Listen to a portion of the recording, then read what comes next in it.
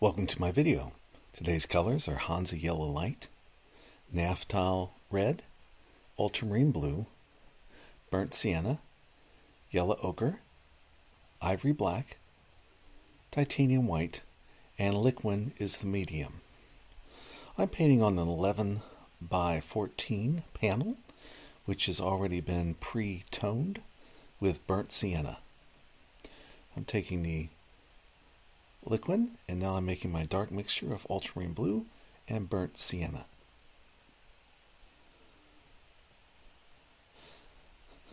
Today's painting is a beach scene that I'm using from memory.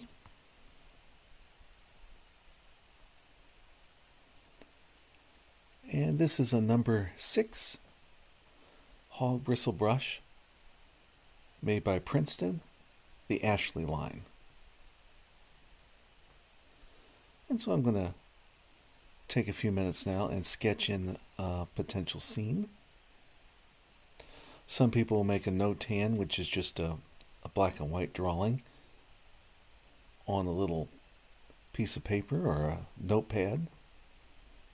But I prefer just to sketch right away onto the panel. And if I do make a mistake, I can always erase it with a little bit of my Gamsol, which is odorless mineral spirits, which I'm using as basically my paint thinner today. There's a cliff that's going to be on this side, so I'm just sketching in these big shapes, mindful of the fact that that's going to be my darkest area. And over here ways we're going to put a couple of rocks to draw attention.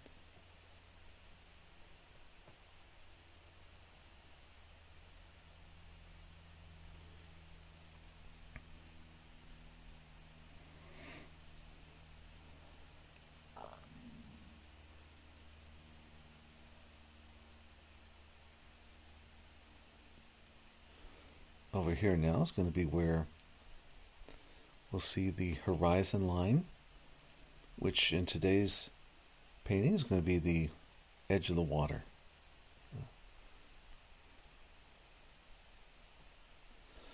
And over here you'll see I'm making a place for a little pool of additional water. Perhaps it got trapped with high tide in this little low area here. It's our imagination. We can do as we wish.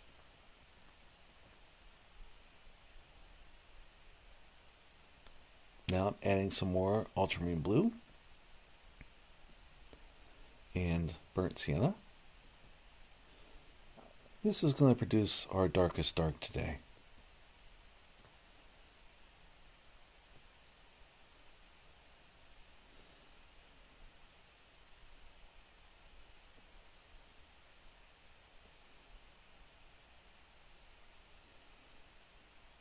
So here I'm not really trying to do too much. I'm just concentrating on covering the canvas with paint. And of course this cliff area, like I mentioned, is going to be the darkest area in the painting, so this will become my darkest dark.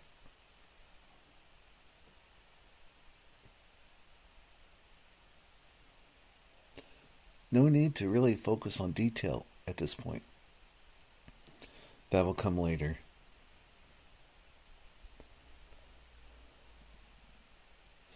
However, I am thinking about some variations even in the cliff in these darkest darks, and I'll leave those alone with just the underpainting showing, so that way it will give me a kind of a map on where some of those areas will be.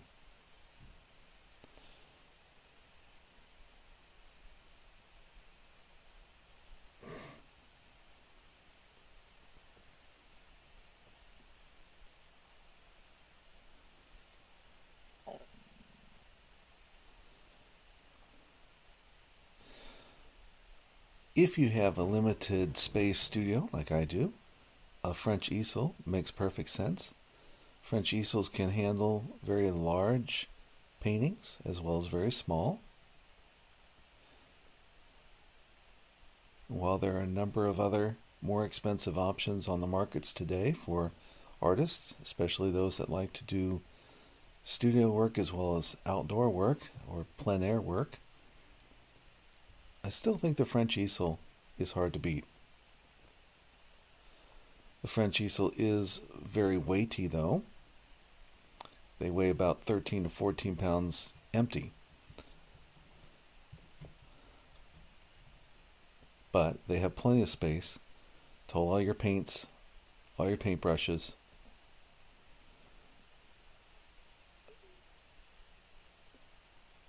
and the painting itself can be carried right here on the shelf that's provided. The only thing that doesn't fit in my kit when I go out plein air painting is the paper towels and then the mineral spirits. I have an additional cloth bag that I will take with me, and I put those items in it. Most of the time I paint not too far from the car, so that way I do not have to lug this gear a great distance. One advantage of a French easel though is they're very sturdy. You won't have any problems, at least I've never had one blow over on me. Whereas some of the newer models or the Pashad boxes with the tripod configuration, I have had problems with. And a French easel, once you get the hang of it, isn't that difficult to set up. And it really does provide a very secure painting place. And like I said, it doubles as a studio easel for those of us that have smaller areas to paint in at home. Now here, what I've done is just add a little bit of titanium white to the mixture. And if you squint, you can tell that there's just a slight variation. It's still the same tonal value as the dark that I put on, but it does give us a little bit of variety in this larger shape mass.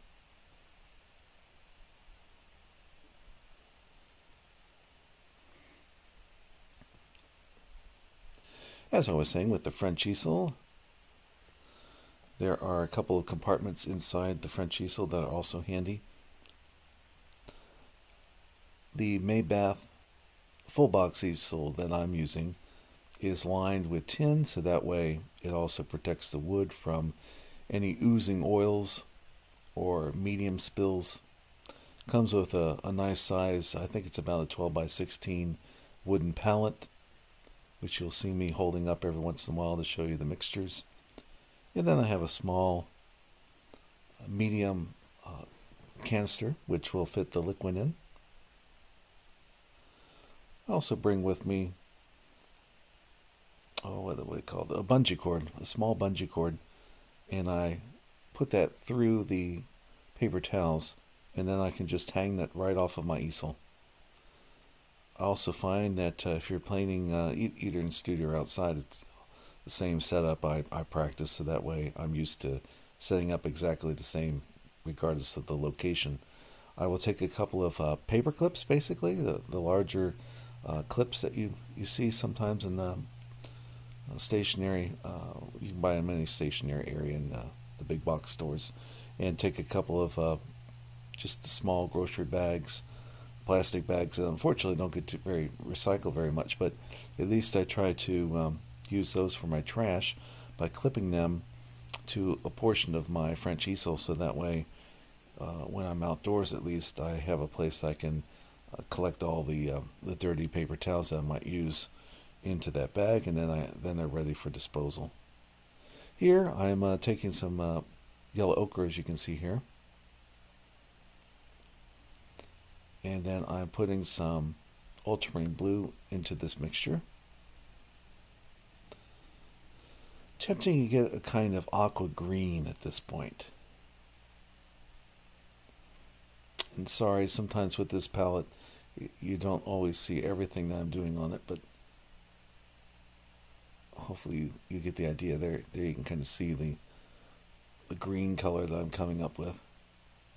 And sometimes it'll take a little while to mix the color that you're really shooting for, and you should take your time until you get just the right color that you want to put on your painting. Too often, if you get into a rush, you will put the wrong color on. And although it doesn't have to be an exact match, what we're trying to do though is at least come up with something that's in a mid-range value that we can use highlights on, whether darker or lighter, in subsequent passes of paint. Right now, of course, most artists would call this the block-in stage. So we're just continuing to concentrate on getting some basic shapes and colors on the canvas and cover it, because until we do that, it becomes very difficult to really judge our values, because everything is, lighter or darker in comparison to the other colors that we're painting on our surfaces. I am trying to vary the brush strokes a little bit, as you can tell.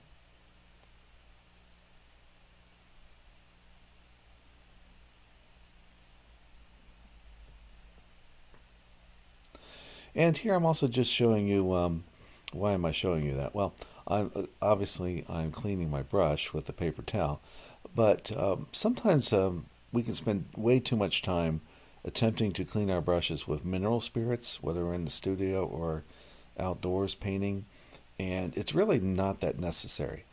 As long as you're using a paper towel, you can get most of the color off.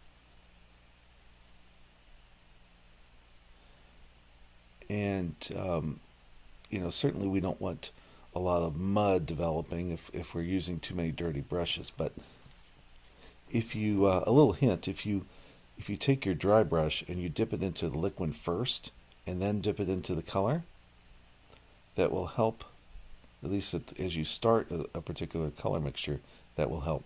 Another trick that can help you is to set aside just a couple of brushes for your lighter colors and a couple of brushes for your darker colors, and then make sure that you're using your particular brushes for the darks, and go for the other clean brushes for your light mixtures. And this will also save you some time and help you with the cleaning process without creating a bunch of mud on the canvas. Of course, mud is just perhaps another word for not so saturated color, and a lot of that mud can actually be used for good painting. So don't get in the habit of thinking that you can have different colors on your brush. But if you want some crisp delineations between your colors, this is one way that will help, is by making sure to use just a couple of brushes for the light colors and a couple of brushes for your dark colors. And of course, one of the ways that you can judge the values and the tones is by remembering to squint constantly. Now, in this case, I'm painting from my imagination, so there would be no need to squint. But even here, though, actually, I will sometimes get back away from it and squint to see if the colors look about what they should be in terms of the lights and the darks. And especially if you're painting from some kind of a reference, whether it be outdoors, especially as when you're going to be squinting to see different color shapes. And of course, with photos, that's a whole new game. You have to always remember that photos, hopefully you can kind of make some mental notes as you make your photo references of a place that you visited. Always use your own photos, and then realize that most of the time it is going to give you, your darks are going to be too dark in photos and your lights are going to be too light.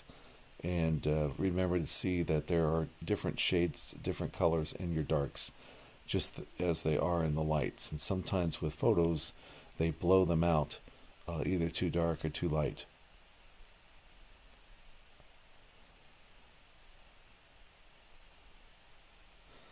Obviously here, this is a little bit lighter shade of the beach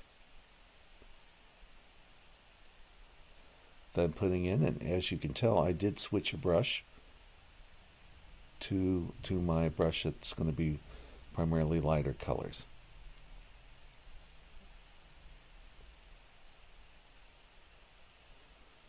And notice, even with a large brush, and I would encourage you, notice this is a I think this is an 8 now. I predominantly painted this painting with an 8, a size 8 flat brush and a size 6 flat brush. Try to create your paintings with the biggest brush you possibly can use. This will help you cover the canvas quickly. And notice that you can get some very small shapes with the edge, the tip of the brush, like I'm doing here, even with larger brushes. So don't begin a painting with a number 2 brush by all means. You don't need a very small brush. Sometimes we get fooled in thinking, well, that's how you get detail, right, is using smaller brushes. Well, you may want a small, what we call a liner brush or a rigger brush. I have a number 2 that I carry with me, but that's really all that I use for some smaller shapes. I can get plenty of different variety of strokes with even a large brush. And hold off on using your small liner brushes until you get to the highlight stage. Now here, I just wanted to take a moment while this color was on my brush to introduce a few extra places on the cliff where I could see some sunlight having some effect.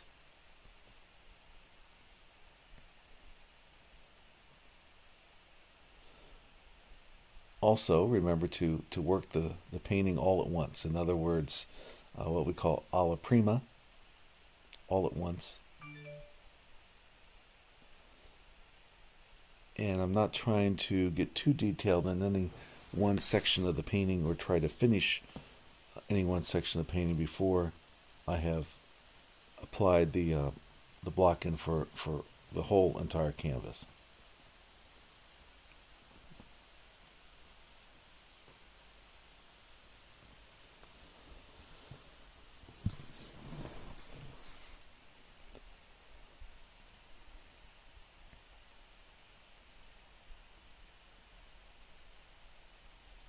Here, putting some titanium white.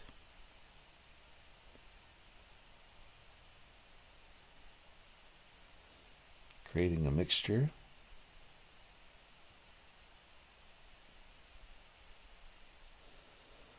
That contains ultramarine blue.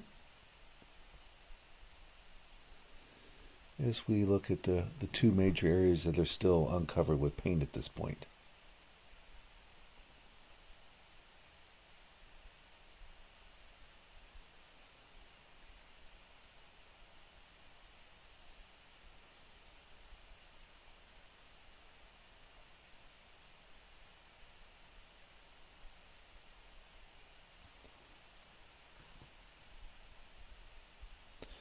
One of the other things to remember is to get more detail or certain shapes, you're actually cutting one color into the other. So as I put this blue in, I'm also being conscious of the fact that I'm also affecting the shape of these rocks.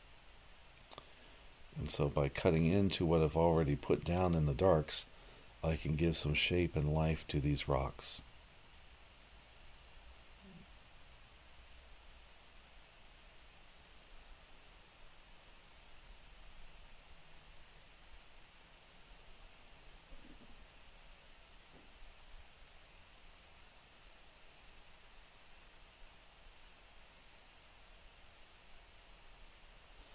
I'm going to walk away from the painting for just a second.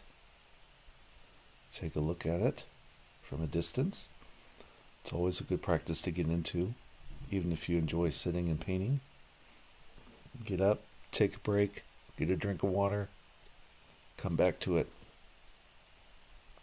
Now here I've added a little bit of the Hansa yellow light into that mixture to create a more of an aqua color. As we get closer to working with some of the waves.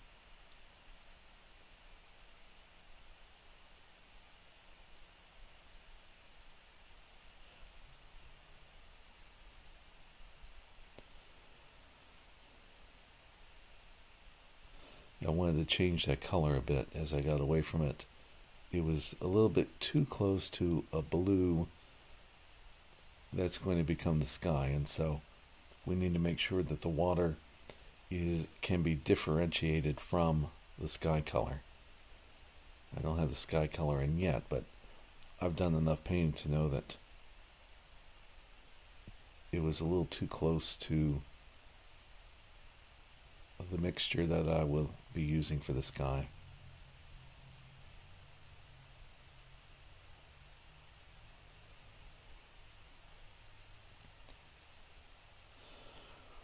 And when you see me cross the picture plane like that, that's when I've got that paper towel stringed onto the French easel, like I mentioned, with the bungee cord. And so I just it's very convenient though to be able to just bend down there and to pull off a couple of sheets like I need, and continue painting from my position. And then, although you can't really see it on this shot because I want to make sure that you can see every stroke on the painting itself, the palette here, I'm most of the time, unless if I was standing, of course I would be holding this all the time. But when I'm in the sitting position, I basically just lay the palette right on the open front drawer of the French easel. It makes a nice table.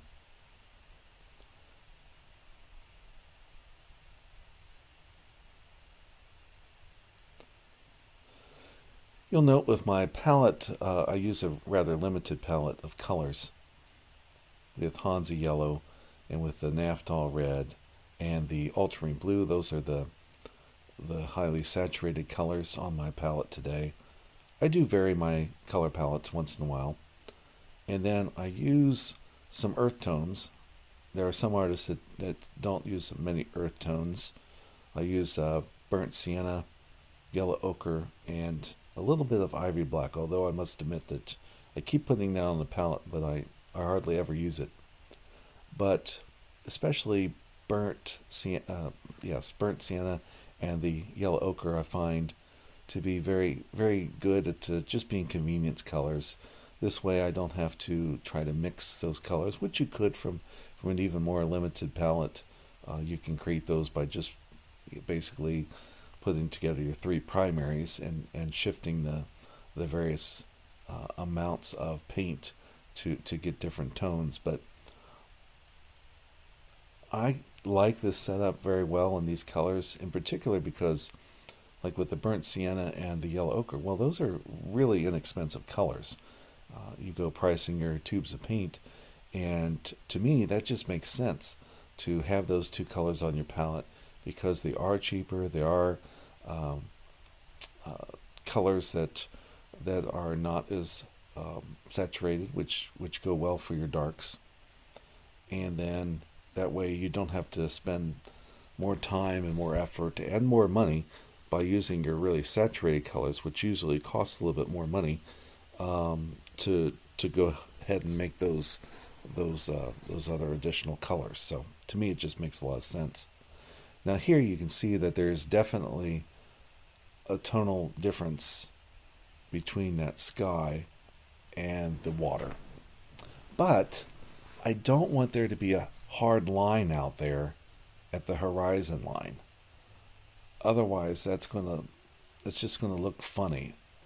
When you stand on the beach and you look out, what you often see is not particularly a line, but areas where you can't hardly tell which is which. And so notice here as I'm flicking that brush gently up and down and mixing those two colors into one another, that creates a sort of illusion of not necessarily being able to see that line as clearly. And that's what I want. Especially today, there's going to be kind of a little bit of an atmosphere, maybe some rain out there off the coast. I have always been impressed by some of the painters that always had a lot of atmosphere in their skies, and not just a plain blue sky. And so if you noticed in many of my works, I enjoy putting some clouds in, some possibilities, some rain, some kind of dramatic action happening, even though the sky is not usually the focal point of my paintings, I think that this adds interest for the viewer. And here you can clearly see as I'm putting this is titanium white, by the way, with a little bit of Hansa yellow in it. When you're making your clouds, you don't want to use a titanium white straight out of the tube. Your clouds will not look very natural, and it'll create a very cold looking painting. So you need to warm up the temperature of your clouds. And so that's what I'm doing here.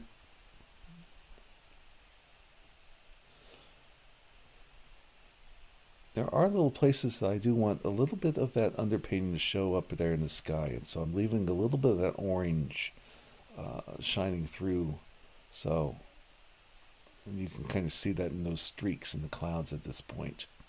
So some of those are still going to remain.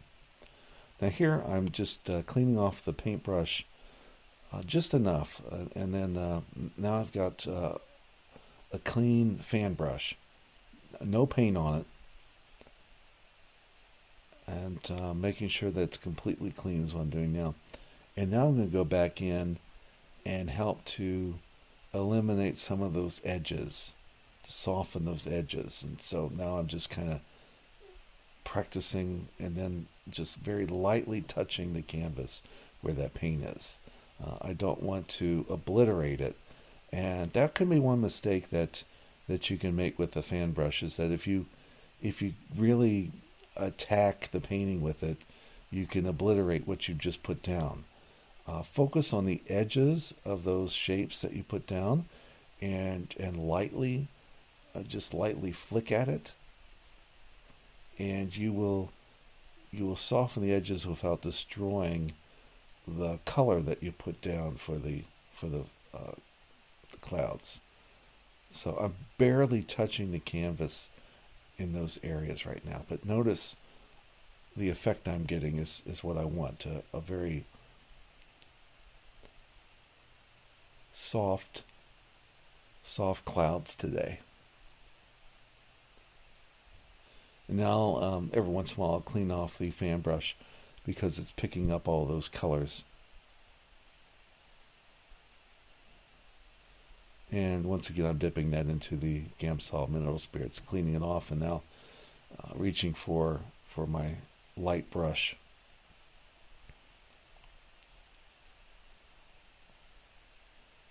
On to another mixture of color, starting with some titanium white.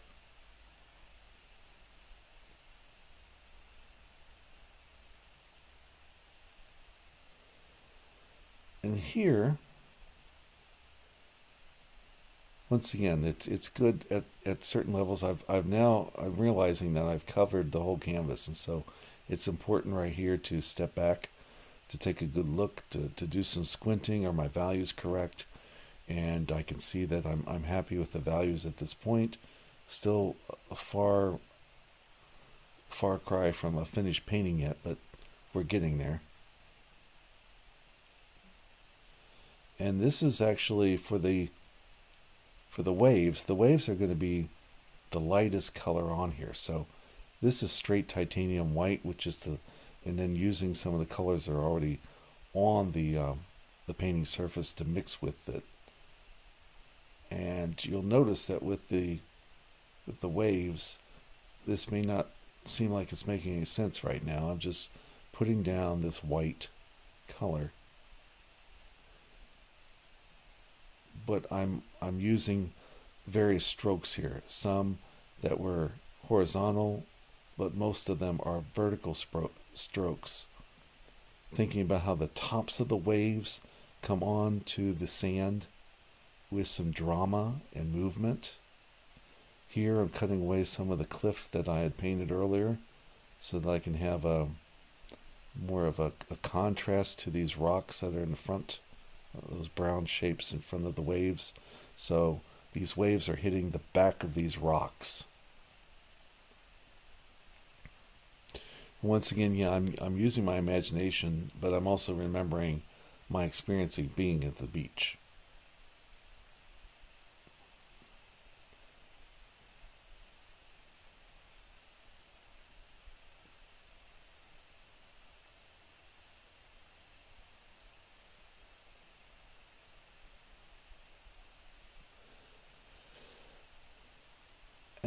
I'm just softening some of the tops of these waves. So there'll be going to be some areas that are a little bit crisper than others. And of course, with waves, you don't see. There are going to be places that are much wider than others. And so I wanted to obliterate that part a little bit so that way it didn't look like there was some kind of just white line across the painting. And of course, now I'm thinking just with some light little strokes with this fan brush's tip of how that water is hitting the rocks and effectively coming over top of them. And so trying to be as careful as I can and hopefully still have this read correctly, that you can tell that there are places where this water is really coming up quite high, splashing on these rocks, and then also creating some water that's getting stuck here in this little pool area that's actually on the beach. And I think you've all experienced that before, right? Where there may be a little shallow pool of water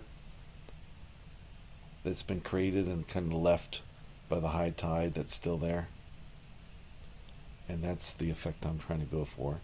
Now I'm using the fan brush to suggest where that water is going, and that it's a little bit thinner at this area, picking up more light at the very top of that little pool of water.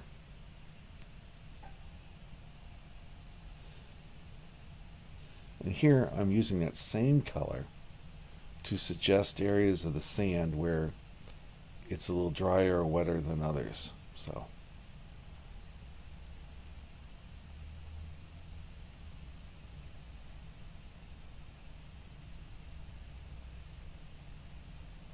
give a sense of some differentiation of colors in the sand itself. Once again, get up, walk around, see what it's looking at a distance.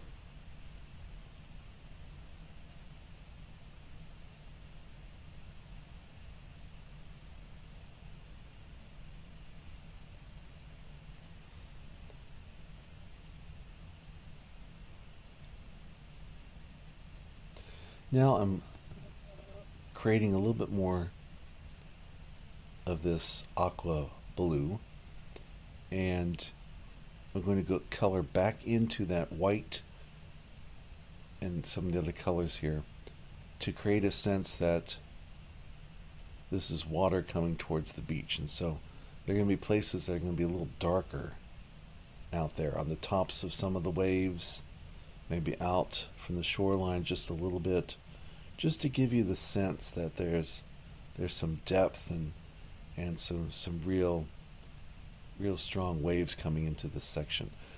I was quite happy with these darker sections. Notice just with a few little lines, some horizontal strokes, a couple of vertical strokes, that already you can, I think we're getting a sense that there's some real drama happening out there right off of the beach.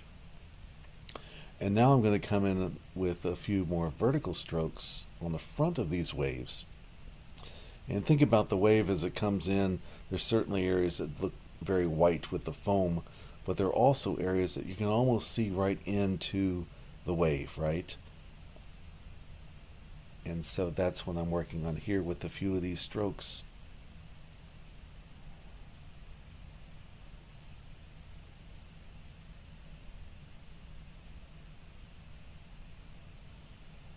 There we're coming up a little bit with the sand.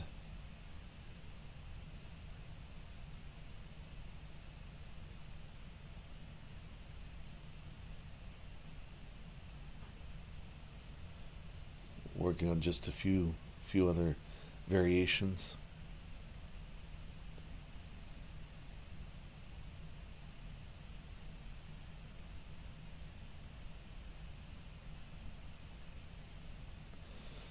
Of course, where there is dry sand, there's going to be some sand that's a little bit wetter. And so I've added a few of those strokes. So at this point, I'm relatively happy with how the painting is coming along. I think that your eye is filling in some of the areas of detail that need to be filled in without me having to do that for you.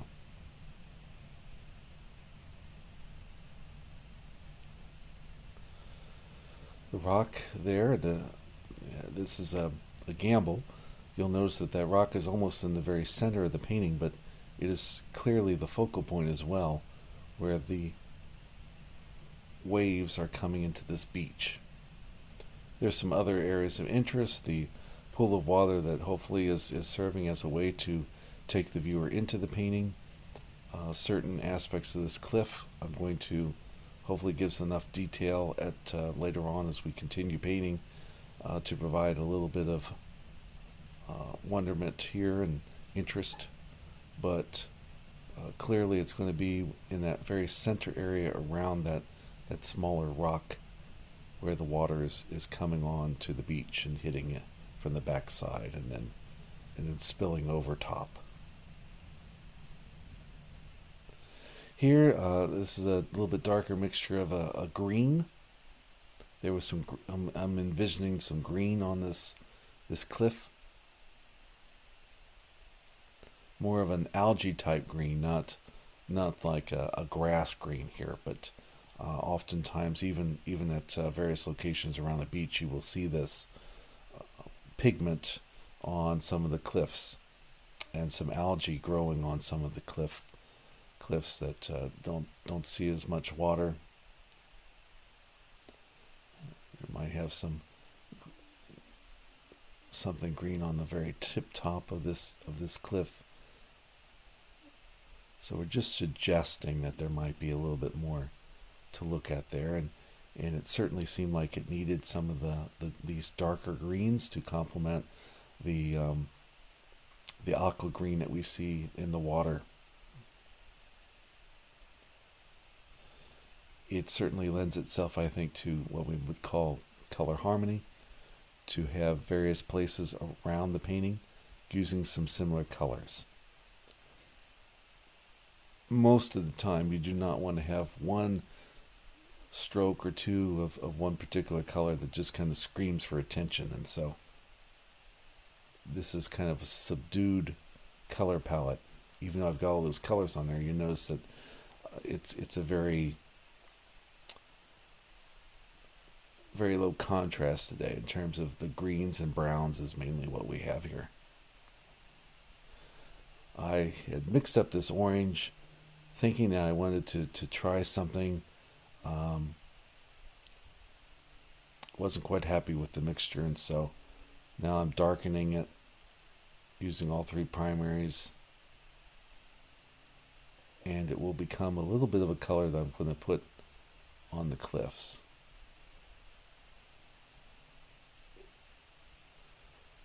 Various rocks and so forth, various places where some light is hitting,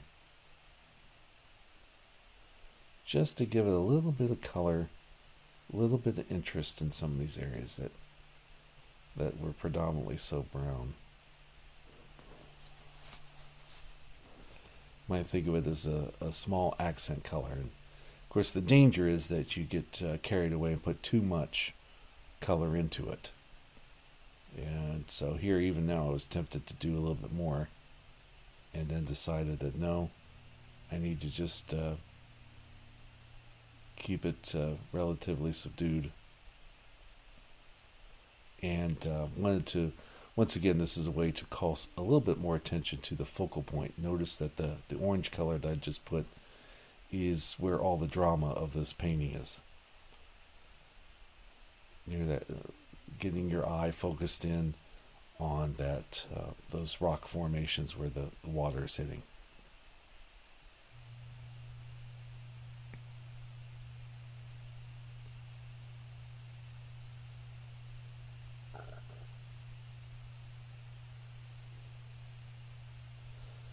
By the way, as I'm just working on a few little details, some rocks and things that will break up some of the sand color for just a minute. Some of you have asked questions about what equipment I'm using to create these videos. And you might be astounded. I use, for the shooting of the footage, an iPhone SE, second generation, but does a fine job, I think. And then I am porting it over to a Chromebook, believe it or not. This is a Chromebook that has an Intel Core i3 processor, latest generation, with LumaFusion as the program I edit it on. I do the voiceover on, and then I send it up to the cloud. And one of the reasons I have this type of equipment is to see how few resources I actually need to do this. And so if you are thinking about getting into some kind of YouTube channel, doing your own stuff, keep in mind that you don't have to spend a ton of money. I was able to get the this particular Chromebook laptop only cost maybe $300, and it has the Intel Core i3, which was the minimum processor you can have to utilize the LumaFusion. And it does have a 128 gigabyte hard drive on this Chromebook, so I was able to store the videos here at least, and then move them over to an external drive once I've completed the whole process of putting this up on YouTube. By the way, you might be thinking, well, how can you get the iTunes, iPhone videos working well with a Chromebook? Well, I store it up on iCloud, and I can access my iCloud from my web browser. And then all I have to do is it's a very simple process to download from my iCloud account onto the hard drive of this laptop computer, and then get it into LumaFusion, where I can do my editing and then send it back up to the YouTube channel, and then archive it onto my external drive, rather than to try to fool with connecting my iPhone to the computer and transferring it to the computer. You don't have to do that many steps. Just use your Chrome browser, go to iCloud directly, and you'll see all your photos, all your videos right there. It does mean that you have to have an iCloud account and be able to work from the cloud with your iPhone, but this is a pretty simple and very cheap way of doing it, because the SE model of the iPhone is usually the cheapest model available, and like I said, this is a somewhat dated model, an SE2, and like I said, this is an HP Chromebook that's not particularly great, but it does have the Core i3 processor, which enables me to do it. Now here you notice that I've added the details as I've been talking to you to suggest a little bit more of these waves and a few colors in the larger sand areas, just to give it a little bit of a visual variety. And all of that is basically helping to point towards the focal point area. Now here is where I screw up. Honestly, I screw up. I'm trying to soften these images on the cliff, and I ultimately don't like what I end up doing.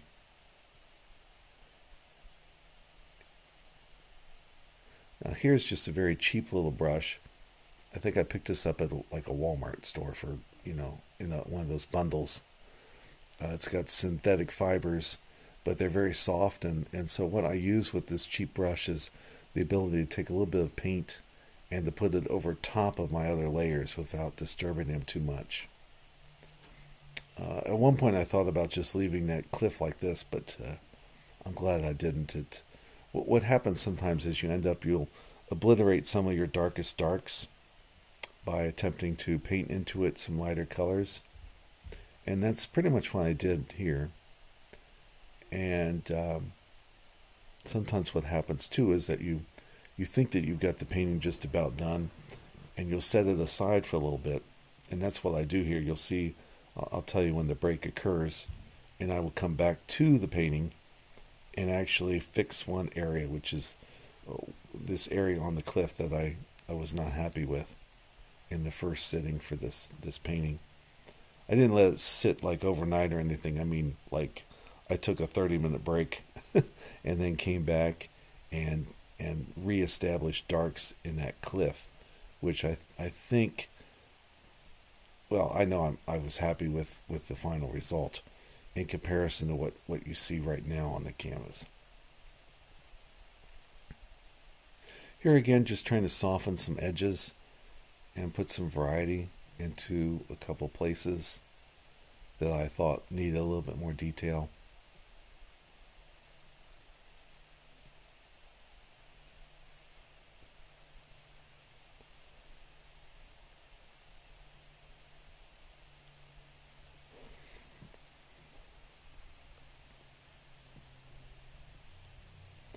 I think pretty soon here you're going to see me pull out what they call an eraser. It's got a hard rubber edge, which I'll use to sign my name into the painting.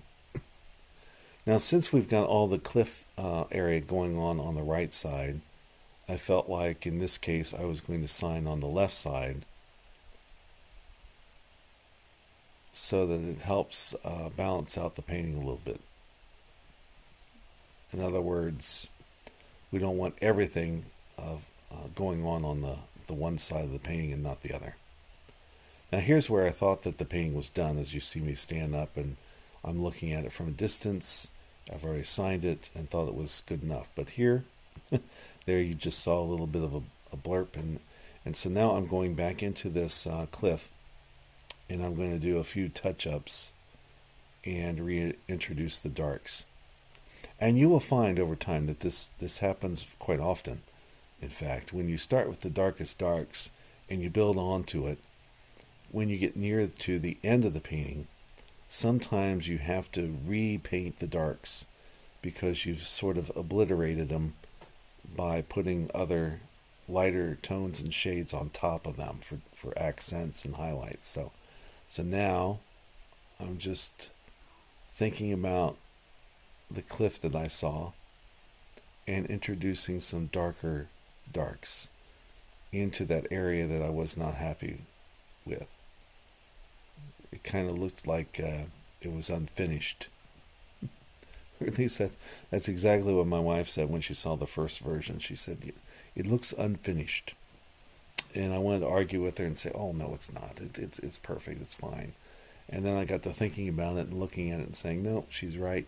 This cliff is not quite right. It needs some darker tones, some different shapes to provide a little bit more interest, a little bit more realism. It just kind of looked like a blob, and we don't want a blob. We want a nice cliff with some texture, of course, with some areas where there might be some rocks sticking out from the plane. We want it to kind of feel three-dimensional.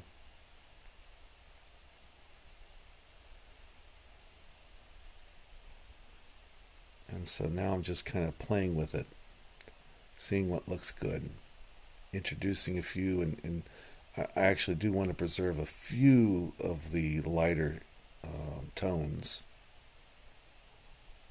but certainly not like I had before. Creating some edge work so that your mind can put in there that these are rocks where nothing's growing, or there's little ledges at the very top of these rocks where there could be some sand that's been blown up there, but not nearly like we had before. Now you've noticed I've actually haven't asked you to do much, but as the video is coming to a close here, you could really assist me if you wouldn't mind subscribing to the channel if you like the content. Subscribe and then give a thumbs up if you've liked the video. And I imagine if you've watched to this point in time, I would imagine you've liked the video. So if you could give a thumbs up, that would be wonderful. And if you got a comment or two, or if you've got a subject matter that you would like me to paint in the future, make a comment or two in the space below, and I would be happy to answer your questions and to listen to some of your feedback. Now, if you're going to be just cantankerous and want to tear me down or whatever, please note that I'm not gonna put your comments on there. But if you're respectful and you're asking serious questions, I certainly will answer you in as quick a time as I possibly can. And if you like my paintings, by all means, these are available for sale. This one's still for sale. I think well, obviously, I'm doing the voiceover about a week or two after I painted this painting, so that's why I mentioned that. But I have a website. You can go to davidwpoe.com, and from there you can there's a link to purchase my paintings. I'm also developing a Patreon site, so if you'd like to support my artwork in the future, you can go to my Patreon page, and there are like 3 levels of support. I think it's like $5 a month, $10 a month, $15 a month. Which over the course of time, when you think about how much some of the other artists charge for their painting videos, oftentimes in the hundreds of dollar range, I'm giving you tons of videos for about the same price. So if you sign up for a Patreon, that you're really helping me there. I will have more videos coming on the Patreon page.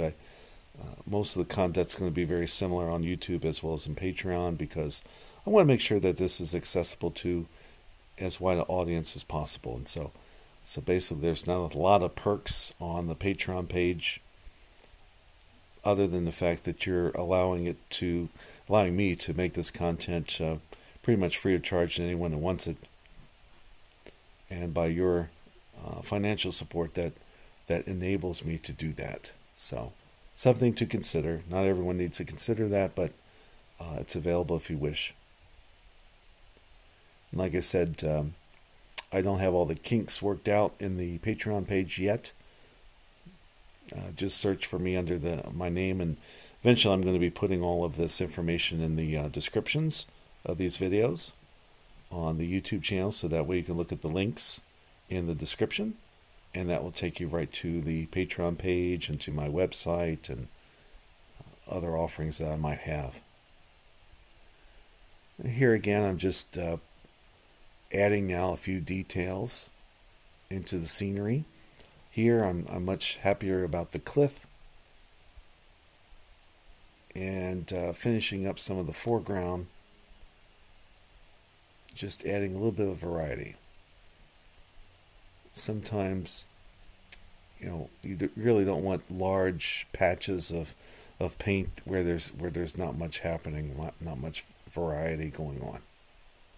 And so just on a beach, there's always a few rocks and shells, different colors, could be even a crab or two.